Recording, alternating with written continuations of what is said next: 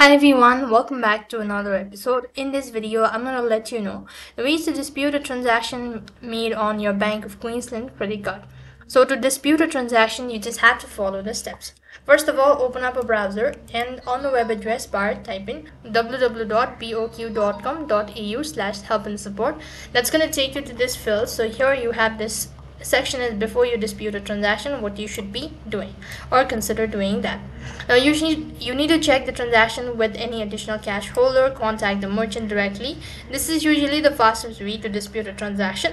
Otherwise, if you don't recognize the merchant name appearing on your statement, check your google.com.au can sometimes help determine the business trading name or business type. Verify if the merchant is located overseas or transaction occurred overseas.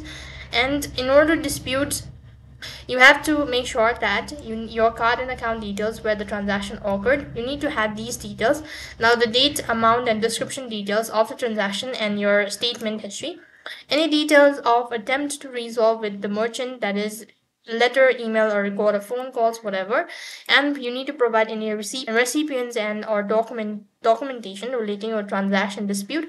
And you may also be able to provide a police report number, or you could just directly contact the center on the toll-free number that's mentioned right on this page.